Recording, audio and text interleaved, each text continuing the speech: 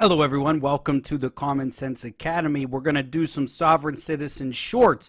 And what we have right here is a Facebook post. And you can see, if you look up at the top, it's by the Moorish American Consulate of West Amex M.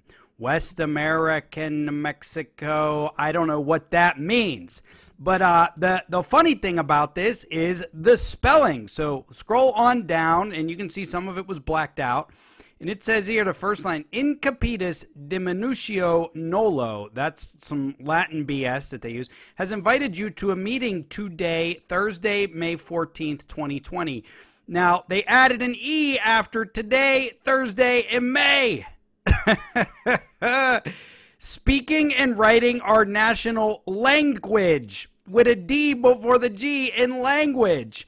The Phoenician genetic code within our bloodline has been successfully accessed. Please bring, with an E, your older dictionaries. Preferably, with an extra E, a 1st through 4th edition dictionary that is late 1800s or older. Yeah, the older, the less relevant it is. There you go.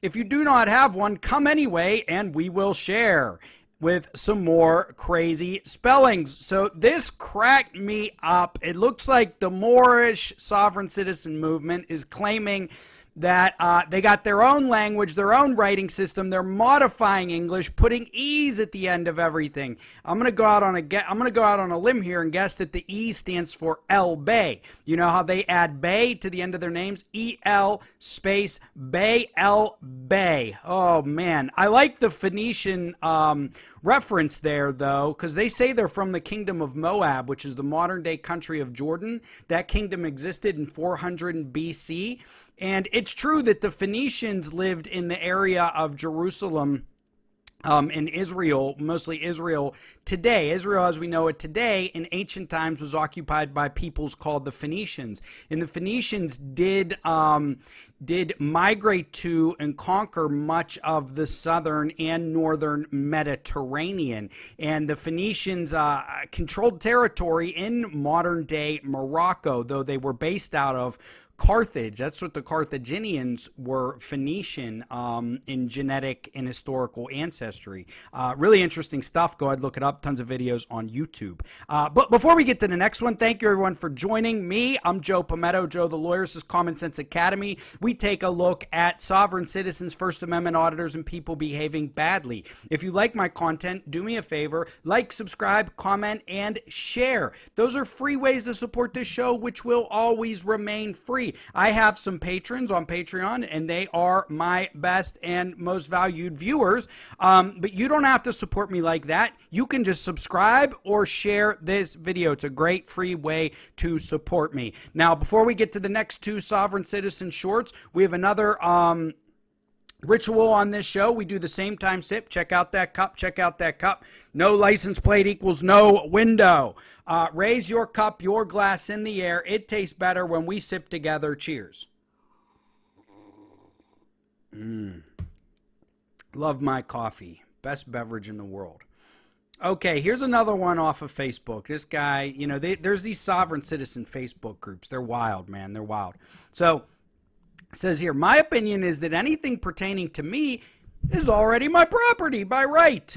Unless anyone else using it can show a superior claim, they are required to pay me damages of cease and desist upon notice of liability and opportunity to cure. And it got 4 likes. It got 4 likes. Look, buddy, anything that's not explicitly yours, somebody else does have a superior right to it. I can almost guarantee you that. So be careful.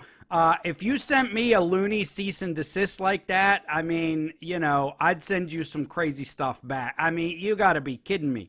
Be careful. You know, you send these fake liens and these fake notices. The government's prosecuting people for that. Okay, so here's another one. Let me just make this the right size real quick. All right, and this is from an admin of one of these loony Facebook groups. One day, everyone will comprehend the basic principles of natural law and realize that rent, interest, profit are unlawful. One will not utter cowardly phrases like my bills, my taxes, pay debt, income, evicted, foreclosure. Take the time to read Title 15 USC, that governs these household consumer transactions, and learn what one's position really is. Stand on it. Don't let no one else's fear or confidence stop thee from knowing for oneself once and for all. Know thyself. No law, no rights. Cowards exist. Stage left. This guy sounds, the sovereign citizens run the gamut. I call most of them anarchists. Many of them are totalitarian. This one here is a communist. He doesn't want bills. He did my taxes. Okay, he's more along the lines of an anarchist, because communists, they want to tax you and then everything is run through the state. Anarchists, they don't believe in bills, taxes, debt, income, evictions. They don't believe in the rule of law, period. There's no rule of law in anarchy, and that's what this guy is advocating. Title 15 USC, household consumer transactions. I guarantee you, I don't even need to look at this one, and I guarantee you that this goofball is wrong. Let me tell you, these Facebook groups are trouble. They're out there perpetrating fake law, pseudo law, fake sovereign citizen BS, and all these loony conspiracy theories. Oh, man. Boy, this stuff never really gets old. Okay, thank you for joining me, Joe Palmetto, Joe the Lawyer, Common Sense Academy. Please like, subscribe. Also sign up for my email list. You'll get a free PDF on a history and examination of the sovereign citizen movement written by yours truly. Thank you.